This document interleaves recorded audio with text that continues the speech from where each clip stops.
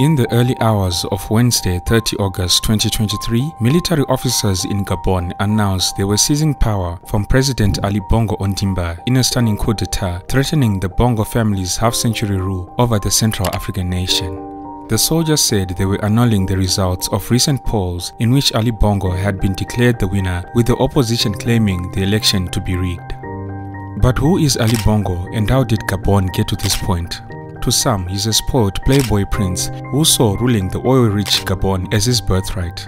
This one-time aspiring musician stepped into his father's shoes to continue his family's rule over Gabon. In this episode of African Biographics, we cover the rise of Ali Bongo as well as the most recent events in Gabon leading to his downfall.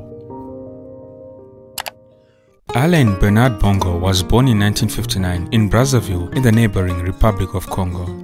His father's name was Albert Bernard Bongo, later Omar Bongo Ondimba, the second president of Gabon, who ruled for 42 years from 1967 until his death in 2009. His mother, Josephine Kama, later known as Patience Dabani, was a famous Gabonese singer. Alain Bernard's birth story and origins are shrouded in controversy among the Gabonese. Rumors, which he has always denied, have persisted for years that he was adopted from the Nigerian southeast at the time of the Nigerian Civil War. The young Alain Bernard was still in primary school when his father Omar Bongo took control of this tiny Central African nation in 1967. This former French colony gained independence in 1960 and is currently a member of OPEC, the oil cartel, with a production of about 180,000 barrels of crude oil per day, making it the 8th largest producer of oil in sub-Saharan Africa.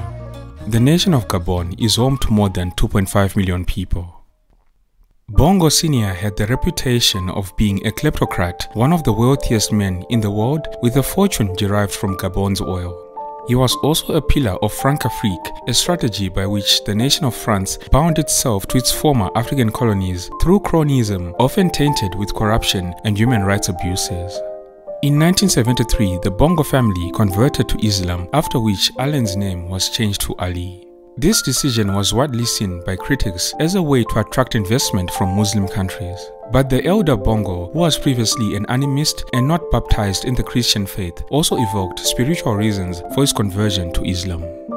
The fact that Ali Bongo went to the best schools in Libreville, Gabon's capital, and didn't learn local languages was something he would get criticized for later on. When Ali was 9 years old, he was sent to a private school in France where he completed his primary education. His international upbringing led many in Gabon to view him as an outsider. The young Ali Bongo had a passion for the arts, and in 1977 he recorded a funk album titled A Brand New Man, produced by Charles Bobbitt, manager for the legendary James Brown, and with background vocals and music by James Brown's band. Around the same time, Ali Bongo was studying law and graduated from the Pantheon Sorbonne in Paris in 1978, where he frequented the clubbing scene. He would go on to receive his doctorate from Wuhan University in China in 1980. Encouraged by his father, Ali Bongo quickly abandoned his music career in order to pursue his political ambitions. In this regard, he became involved in politics in 1981 when he joined his father's Gabonese Democratic Party, the PDG. His father appointed him foreign minister in 1989, but this appointment ended after 3 years because of a constitutional change requiring ministers to be over the age of 35. Ali Bongo was 32 at the time. Ali Bongo eventually went on to lead the defense ministry, a position he held until the death of his father in 2009. But throughout this entire period, it seems he wasn't immediately seen as a natural successor to his father. The Gabonese people didn't see him as a serious candidate. In 2009, rumors emerged that President Omar Bongo was not in good health, particularly in the month of May when he suspended his presidential duties and checked into a clinic in Spain, ostensibly to rest and mourn the death of his wife, who had passed away earlier in March. Initial reports of Omar Bongo's death on June 7, 2009 were denied by the Gabon government, but an official announcement the next day indicated that Omar Bongo died on June 8, 2009.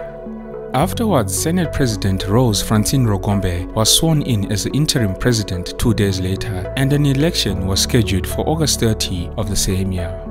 More than 20 candidates initially announced their intent to stand in the election, including Ali Bongo, who was selected to be the PDG's candidate. After a slight delay in the release of the election results and amid allegations of fraud and voting irregularities, Ali Bongo was declared the winner with slightly more than 40% of the vote.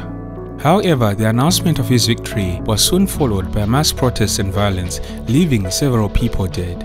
An attempt by the opposition to challenge the election results ultimately failed, paving the way for Bongo to be inaugurated as the president of Gabon on 16 October 2009.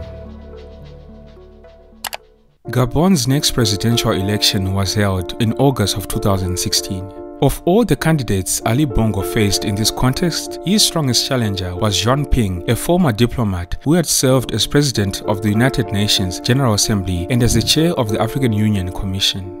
This particular election was criticized by international observers as lacking transparency, and a delay in the release of the results had Gabon on edge. Ali Bongo was declared the winner with 49.8% of the vote, just narrowly beating Ping, who reportedly received 48.2%. As you can probably imagine, this result raised eyebrows. Many people questioned the reported voter turnout in Bongo's home province, which was allegedly more than 99% compared with a nationwide turnout of less than 60%.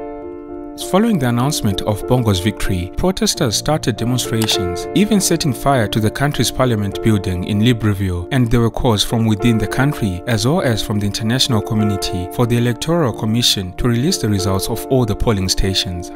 In September of the same year, Jean Ping filed a case with the Constitutional Court challenging the results of the election. 2 weeks later, the court ruled to uphold Bongo's victory. As part of the ruling, the court cancelled the results from 21 polling stations, which served to increase the president's lead over Ping. The final result was 50.6% for Ali Bongo and 47.2% for Jean Ping. Against the backdrop of Jean Ping rejecting the court's ruling and the international community expressing concern over the proceedings, Ali Bongo was hastily sworn in for his second term on 27 September 2016. As the dust settled on the 2016 election controversy, President Ali Bongo attempted to paint himself as an agent of change. Renewal and innovation became his buzzwords, and he replaced government officials from his father's era with a younger generation. While in office, he made efforts to diversify Gabon's economy and build much-needed social and economic infrastructure. Despite this strategy, however, according to the World Bank, the oil sector accounted for about 39% of GDP and 71% of exports in the year 2020. This is why critics also said that President Ali Bongo did little to funnel the oil wealth to the multitudes that lived in poverty. Bongo's detractors still considered him less adept than his father and out of touch with the people due to his privileged upbringing. Economic inequality in Gabon persisted, with some 1/3 of the population living below the poverty line, leading to general discontent in the country. In particular, Ali Bongo's extravagant spending alienated many in a country where many people wallow in poverty. Human rights groups also alleged the Bongo family turned Gabon into a kleptocratic regime, looting its natural resources, oil wealth, and rainforests. In October 2018, Ali Bongo traveled to Riyadh in Saudi Arabia for medical treatment after suffering a stroke. However, the president's advisors refused to reveal any more detail about his state of health. At one point, the government cited fatigue as the reason Bongo was receiving medical treatment abroad, but rumors that he had suffered a stroke persisted and were later confirmed. Ali Bongo's long absence led to a power vacuum, and yet it was several weeks before the government installed the vice president as interim president to ensure continuity. Bongo attempted to quell the rumors about his failing health by appearing in a televised New Year message in which he insisted he was feeling fine and recovering in Morocco.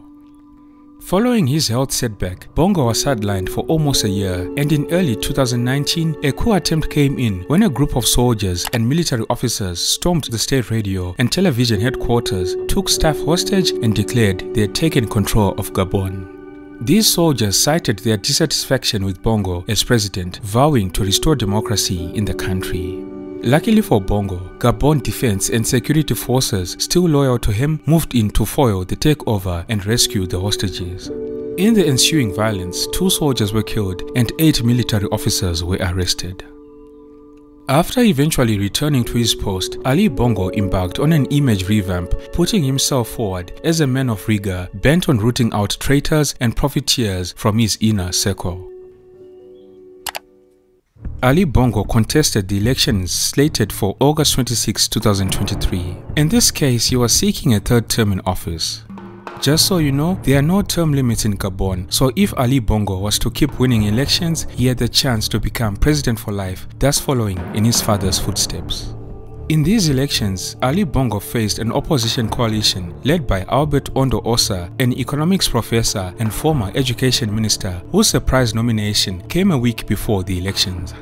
On the day of the election, Ali Bongo's government announced a nationwide curfew and cut off internet access. Their justification was that internet access was being restricted because there had been calls for violence and the spreading of misinformation.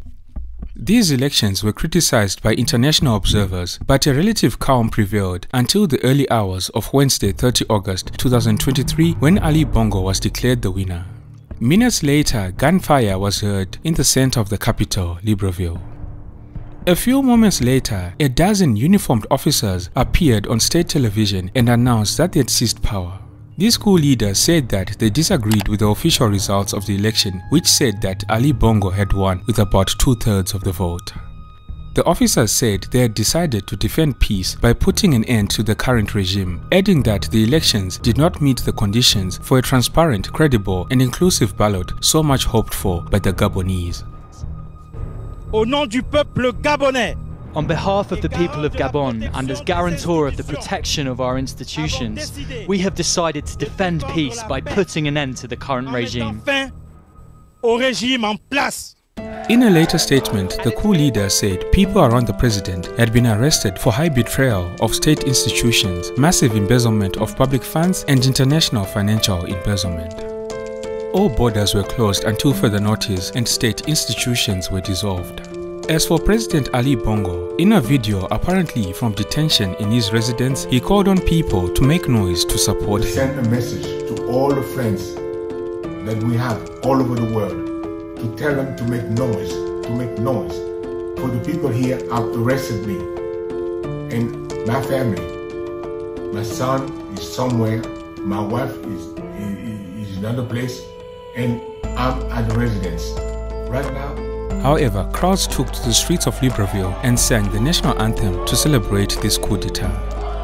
Later on Wednesday, 30 August 2023, the coup leaders said in an announcement on Gabon State TV that the head of the country's elite Republican Guard, General Brice Ngoema, had been unanimously designated president of a transitional committee to lead the country.